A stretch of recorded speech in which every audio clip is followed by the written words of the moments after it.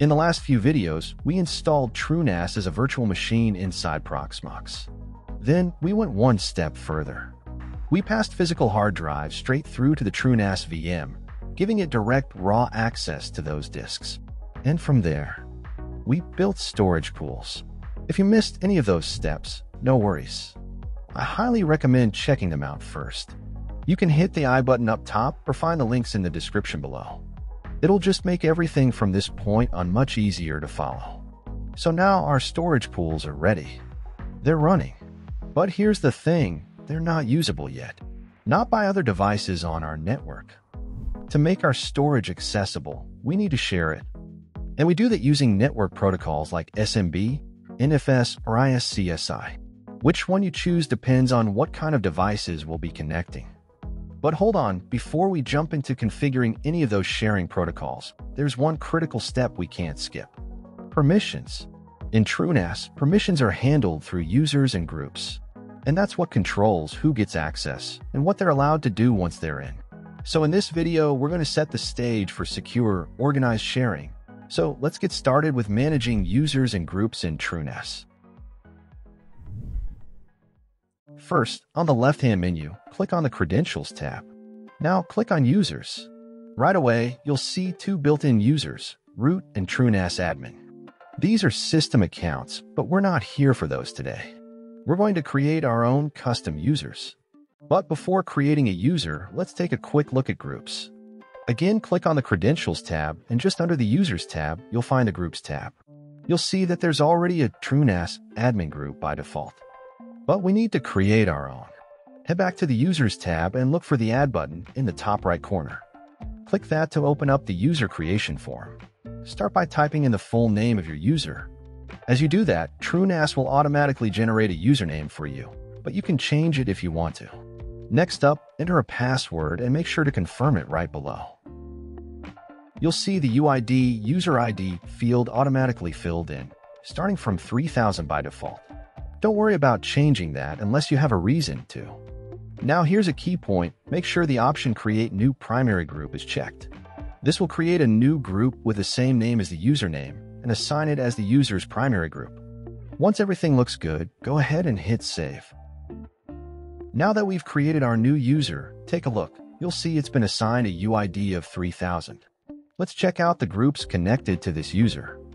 Head back to the Credentials tab on the left-hand menu. Then click on Groups. Yep, a brand new group just popped up. It has the same name and same GID as the user we just created. When we set up that user, we made sure the Create New Primary Group option was checked. And TrueNAS did the rest. It built a group just for that user and tied them together. Now that we know TrueNAS usually assigns IDs automatically, let's try something different. This time, we will set a specific user ID ourselves. So let's go back to the Users page and click on Add at the top right corner. We'll start filling out the details. Set the username to user2. Type in a password, then confirm it just like we did before.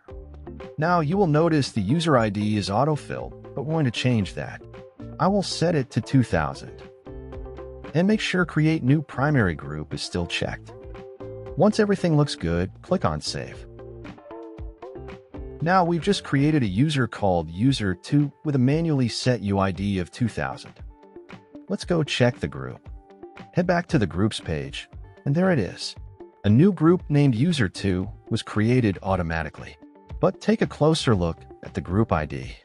It's 3001, not 2000. Because while we told TrueNAS exactly what UID to use, we didn't do the same for the GID.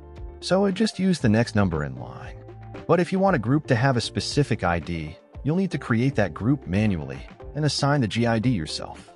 If you're planning to use NFS shares, then without matching IDs across systems, you're going to run into file permission issues. I use NFS to mount my Docker containers, and my Linux user is named Tech with both UID and GID set to 1000. So to avoid any permission issues, we will create a user and group in TrueNAS using the same IDs. This is a reliable way to keep everything working smoothly between systems. So let's start by creating the group. On the Groups page, click that Add button in the top right corner. Now set the group ID to 1000 because that's the ID I use on my Linux machine. Name the group Tech. Click Save. Now we move on to the user. Go to the Users tab. Click Add. Set the username to Tech. Add a password. Confirm it. Scroll down to the user ID. Change the default and set it to 1000 to match the group. Now here's the important part. Uncheck the option that says Create New Primary Group. Instead, from the Primary Group drop-down, select the Tech group we just made. Hit Save. And just like that, we got a user and a group, both named Tech, both using ID 1000. We're also going to make a group that multiple users can share. This makes it much easier to manage shared permissions. Go back to the groups. Click Add Group. I will set the group ID to 4000. You can use any ID which is available. And name it Team. Then click on Save. Now it's time to add users to that group. Back to the Users tab. We'll start with Tech. Click Edit, scroll down to Auxiliary Groups. Add Team. And hit Save. We'll do the same for User 2 and User 1. Edit each one. Add the Team group and save.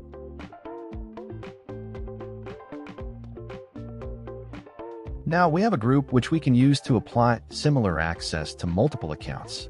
These are the basic ways to generate users and groups for TrueNAS, but there is one important thing we need to do. It is not a good practice to use the default admin account. So we're going to set up Tech as our new admin user and lock the default admin account. So let's start by testing if Tech can even log in. I'm opening a private browser window to keep things separate from our current session. Let's enter the username, the password, and yep, just as expected, login fails. That's because Tech doesn't have admin rights yet. But no worries, we're going to fix that right now. Back in the main session, still logged in as the default admin, let's first take a quick look at the TrueNAS_admin account. Click Edit, and you'll see it's part of the built-in administrators group. That's what gives it admin access. Now let's do the same for Tech. Click Edit, scroll to Auxiliary Groups, add built-in administrators, and click Save. Back in our private browser window, let's try logging in again as Tech. And this time, it works. We're in. Tech is now officially an admin. Right now, we have 2 users who can log into the TrueNAS dashboard. And since the settings are as per user, we can personalize the experience. Let me show you. While logged in as Tech, let's go to System, General Settings. Then open Settings of GUI section. Let's change the theme to Dracula and also turn off Usage Collection to stop sending anonymous data. Click Save. Now, if we log back in as the original admin, you'll notice none of those changes are applied. That's because personalization is user-specific. So yes, you can have multiple admin users, each with their own preferences. But there's one more thing we need to handle. Right now, Tech can log in, but doesn't have full permissions. If we click on the Shell tab, Access Denied, we are getting an error that this account is currently not available, which means we do not have permission to access the shell. Let's fix that. Head back to Users, and once again, use the TrueNAS admin account as our reference. Click Edit. Scroll down, and you'll see 2 key settings. Shell is set to ZSH, and allow all sudo commands is checked. That's the difference. Now let's make those same changes for Tech. Edit the user. Set the shell to ZSH. Check allow all sudo commands, and hit Save. Let's try the shell again. And it works. Tech now has full terminal access.